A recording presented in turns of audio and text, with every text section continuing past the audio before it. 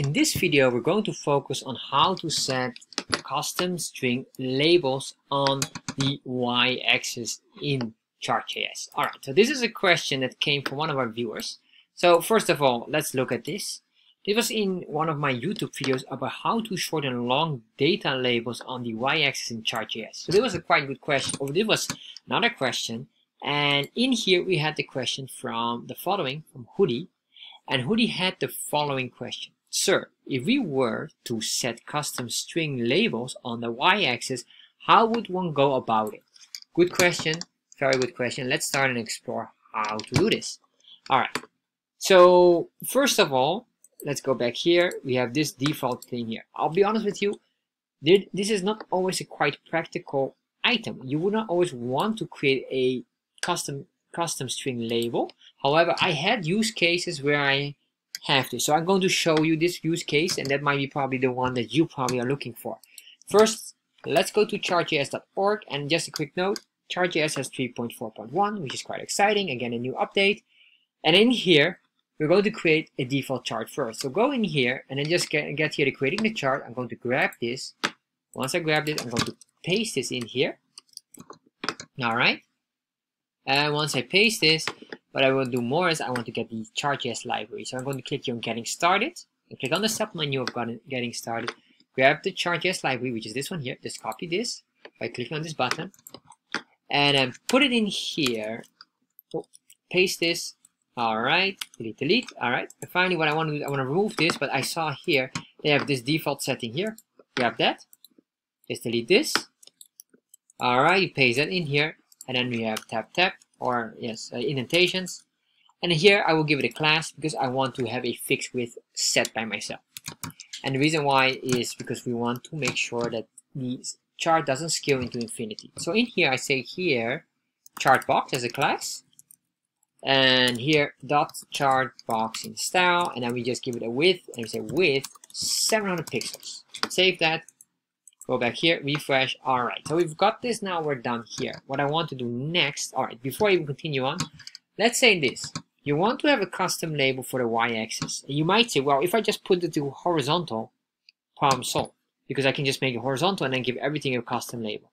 Maybe in your case, there's a reason you want to have something like this. For example, here, this is a situation where I had it, where I had a dashboard and I want to make sure that I could see immediately which team or which employee hit the target for that month. And then it would be with the database connected, we would grab in the numbers, and we could see, all right, this team or this sales agent sales agent red made so many sales, hit the target.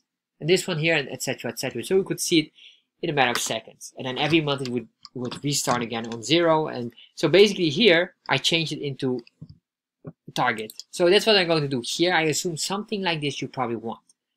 And if not, you can put in the comment section, maybe you want to look for something else, just let me know. However, this is probably the most likely situation in my way I could imagine. Before I do this, I want to make sure we have the structure of the documentation. So here, I'm going to put in 3 blocks.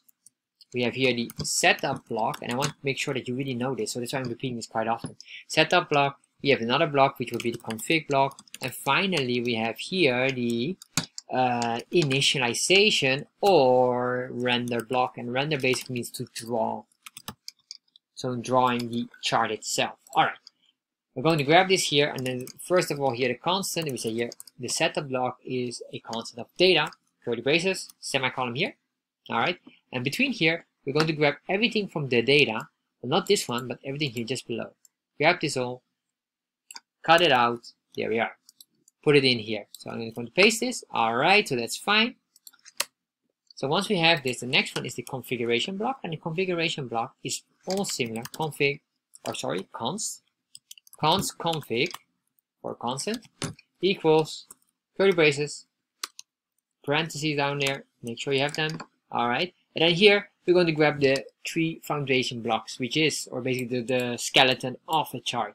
Type, data, options. These 3 together are essential. Cut it out, paste it in here, there we are. So once we have this, what I want to do is I want to make sure that data is being connected. And basically you could do data equals data, but because we have here already the concept of data and this is the same, we can just use this. This is also in Chartjs, in JavaScript EX6. This was possible because this is what we call a shorthand for the object literals, if I'm not mistaken. So we have this as a nice bonus. All right, we've got that. Final. The final one is the initialization, where we get going to grab this one, but we need to make here constant. And then we say here my chart. Why my chart? Because the ID of the chart here is called, of canvas, is called my chart. Being consistent with the naming is easier for yourself to track everything. Then we say here equal, and then here equal, we're going to say new, and then we say here chart, almost exactly what we did here, parentheses. Remember, this is not anymore curly braces, this is different. Enter, enter. All right, and in here we're going to make, this is basically a constructor, so in here we're going to grab this part only. We don't need this. Chartjs understands it. It created a way to think. Basically, it's intelligent enough to understand that this is related to a canvas, and it already makes this automatically once you do this constructor here. So that saves a lot of time. All right, in here, config, which is the config here, grab that, and there we are. Comma here, make sure you have that one. Once we do this, delete all of this, save, refresh. All right, we're done here now. So what I'm going to do now is I want to change the 10 here into a value of target hit. To do this, we need to understand where are we going to adjust this, or how. Well, first of all, we're going to work with the x-axis and the y-axis, or specifically the scales. And we want to pinpoint based on who the question was, and that was related to the y-axis. So we're going to pinpoint the y-axis. To do this, we go here, getting started, scroll down here to the axis, and then we're going to deal with the Cartesian axis. By default, this is a Cartesian axis, and the bar chart is a Cartesian axis with a category, and the category here is basically the text that we have here. So how do you know it's a category? Well, it's basically this here. You see the text here, that is related to a category, so every category has this. All right. We want to have here these values here. We want these numbers, and we want to change the 10 here into a target, like commission, target hit, or target achieved, etc., etc., or just the target line. All right, so how do we do this? Let's go here, and then here we are in the category, and then we need to go on the ticks. So we have already the scales. We already know the scales. You can see here already one part. We go in options, scales, and we pinpoint the Y scales. So we already have this. This is basically the scale, so the Y scale or the Y axis. So we have this. This is done. What we want to do now is the ticks. So what is the ticks? Scroll down here, ticks configuration. The ticks are basically here, and this is the ticks, these numbers. Ticks, ticks, ticks, ticks. And here as well, these are the ticks, which is the text in this case. So all of these are ticks. What we really want to do is we want to first grab the value of the ticks, and then after we also need to know the index of the ticks. With those two data points, we can start working on customizing. To do this, we're going here on ticks. As you can see here, this is the namespace. Options, scales, dot, and then scale ID is Y, because we want the Y axis, and then ticks. So that's what we're going to do first. So we say here, comma, and then oh, sorry, not even here, comma. Because this is on the y-axis, we put in here, comma, and then we say ticks here, because we're going to create here basically our object. So if I scroll down here, let's search for ticks. I need to look for ticks here, sorry, above. Why? Because in here, options, scales, y, and then dot ticks. Yeah, which is an object. And then once we are here, so now we're in here, we're going to focus on a function, and the function is called, let's search here, it's callbacks. It should be somewhere here. Can't find it, I'll just type in callback. Alright, the function is called callback. Pay attention here, always search for this, because sometimes it's called with callbacks with an S in plural version, and sometimes it's callback as singular. So in our case it's singular, so callback without S. Put in here an S of a callback, and then here we're going to say this is named as function. And this function, we have two parameters that we're going to use. I'm going to make sure that we're going to read this here. Alright, what it really does is it returns a string representation of the tick value as it should be displayed on the chart. Alright, so if you read this, I don't know if you understand it. Most people will not understand it. It doesn't mean anything. However, once I show it to you, you will understand it far better. Alright, here, the callback is the value, and index. And this is the two items that I want to play around with. So we're going to do this, and we say here we want the value, comma, index. So what is the difference? Well, I will show it to you, but these are the basic difference. 0, 2, 4, 6, 8, 10, 12, and up to 20. This is what we call our values. But this is also an array of values, basically. And this is index 0, index 1, 2, 3, 4, 5, 6, all up to 11 or 10. Sorry, this is 10. I think there's 11 data points, but 0 is the first one. So this is the 10th index, meaning the index here, it goes from 0 up to 10, and this the value is whatever the values are in here. All right. So once you have this, let's do a console log just to get a visual representation of what we have. So we're going to say here, oh, sorry, before we do this, curly braces. Everything between here is now a function that we can use JavaScript. All right, so in here, I'm going to say the following. I will say this, which is that specific item depending on the function loop, because it basically loops through. Dot, and then we say here, get label with capital L for value, all right, to grab the value, and then we say index. If I do this and save this, this will disappear, but refresh, we have the console log. And this is what the console log really does. It's the following here. You can see here, 1 up to 10. All right, so that looks quite nice. This is correct. Oh, sorry, not even 1 up to 10. It's 0 up to 10, and then it repeats itself. Why? I don't know exactly. Well, there might be here a other axis, because in the y-axis you can have two axes. You can have the left side and the right side. I guess that might be it. However, we didn't specify the right side, so it doesn't matter. You can ignore that. Ignore the duplication of it. This is the most important one. 0 to 10 is the index. So what happens if I say here value, save this, refresh? You can see here as well duplication right now twice on this side here. Remember, 20 was the highest one here. Why? Because this is a value of 19, and it started at 0. 0, 2, 4, 6, 8, 10. You can see it's an incremental of 2. So up to 20. Is that correct? Well, let's double check this one more time by comment out this, so you will see it works. Refresh here. All right, now you get these. All right. So now we have this here. So what we want to do here is, for example, we want to just pinpoint a specific label. Label or tick here, which is this one here. Everything above 10 would be target hit. So what we can do here is the following. We say here return the following. We'll say here return. What we want to do is an if statement first before you even return, because if we do return right now, you'll see this. Let's say target hit, and it should be correctly spelled. Save this. Refresh. Oh, unexpected toggle with return. Of course, it's out of the function. Sorry. It should be here. Return. It's a string, remember? So we say here target hit. Save that.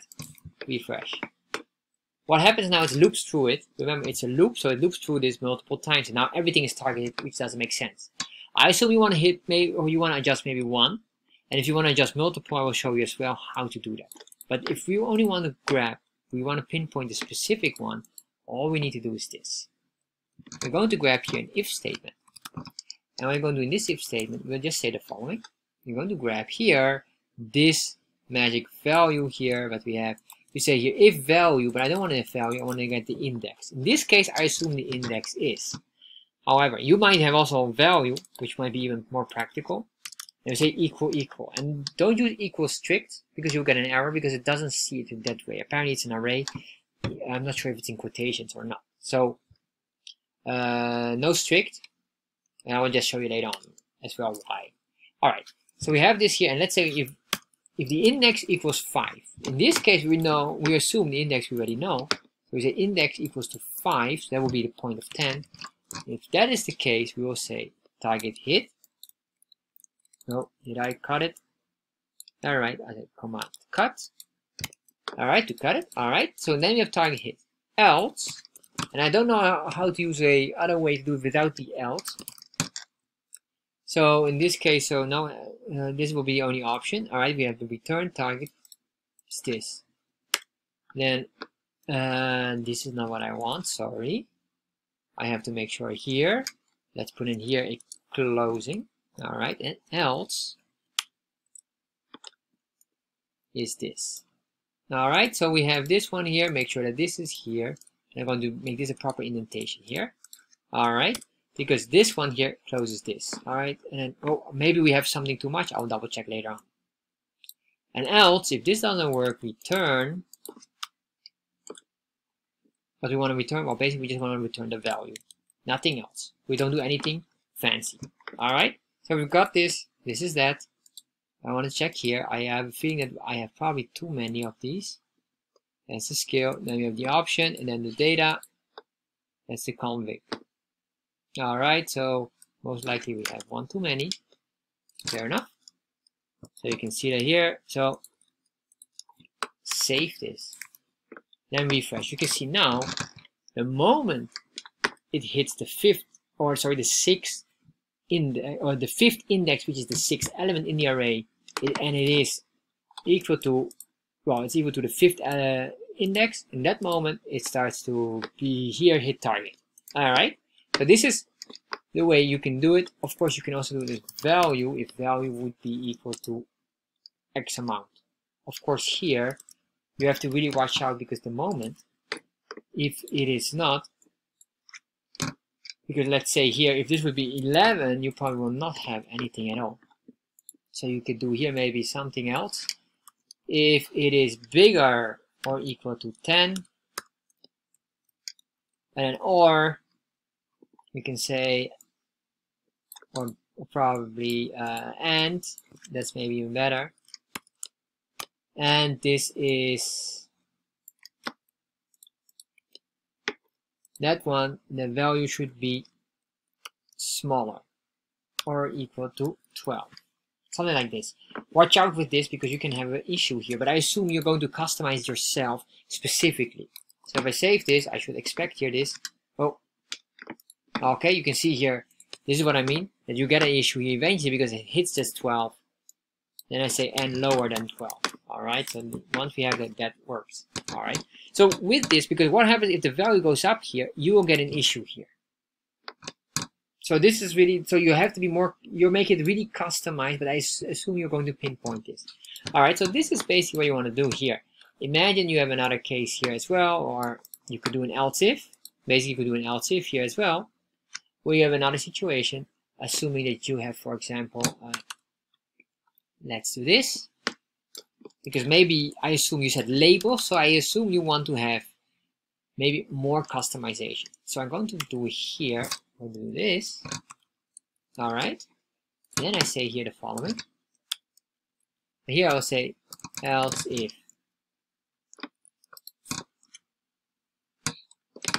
Here's something else, so we could do here another value where you can do almost same, but then here I'm just going to get the else if. I'm going to grab all of this code here to until here.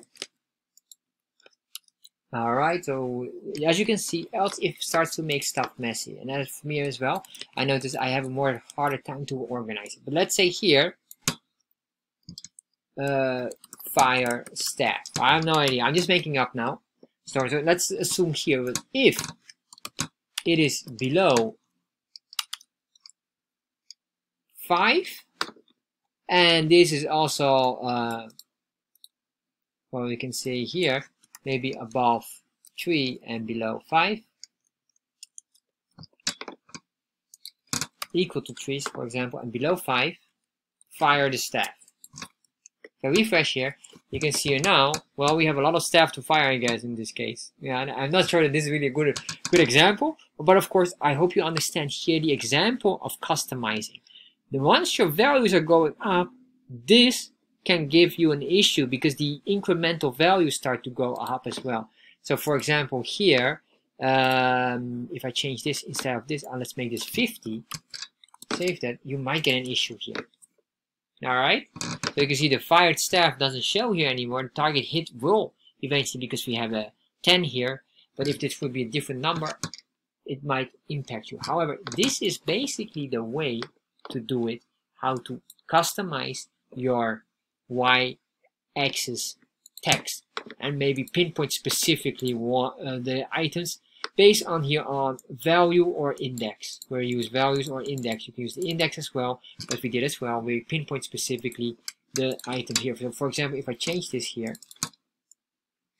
I say this equals to 5, then you will see that this will be always consistent. Oh, don't make equal strong. I'll show you why. You will see that it doesn't respond. Or equal strict, sorry. If you just do equal or double equal, it will show here. So target has been hit, everything goes up, etc, etc. So with this is basically how you can play around with this, and this should give you the answer you need. Thank you for watching this video, and I hope you enjoy it. And if you enjoy this video, you probably will enjoy this one as well. And if you're interested in Chartjs, check out in the description box the link directing to my Chartjs course where you can learn everything about Chartjs. And finally, of course, make sure you subscribe to my channel.